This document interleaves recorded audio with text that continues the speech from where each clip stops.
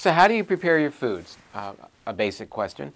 And a lot of times people end up frying their food. And by and large, we're talking about cooking oils. We really shouldn't be frying our foods using large amounts of oils that then become heated and damaged. The damaged oils are actually far more detrimental to your health than you can imagine.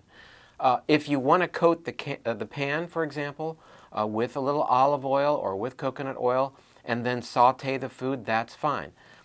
What you can do is when you're sauteing vegetables, coat the pan with oil, put in the vegetables, and if it looks like they're drying out, add water and cover the vegetables with a lid.